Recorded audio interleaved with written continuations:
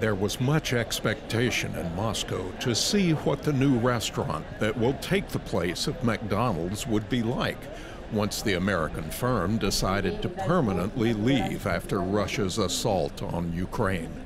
Alexander Gavor, a Siberian mining tycoon, is the oligarch who decided to revive the 800 restaurants left behind, with a menu now almost entirely with local ingredients. Behind the hamburgers, there is also a political message. Without a doubt, I am a patriot. That is fundamental for me. But this is not directed against anyone, not against America or any other country.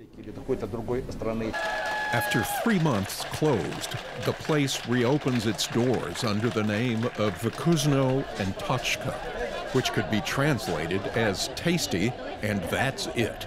Although customers interviewed said they will continue to use the name of the American firm. I think we'll keep calling it McDonald's. The new restaurant, with a menu largely copied from its predecessor, was sold out on its first day, with mixed reaction from fans of the American-style fast food. I've tried everything, hot, cold, salty, and sweet. Everything is good.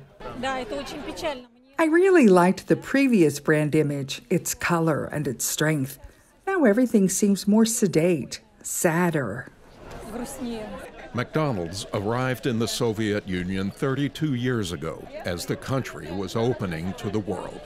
It is now leaving the Russian market indefinitely, but it is also leaving behind an unmistakable imprint of American culture. Marcus Harton, VOA News.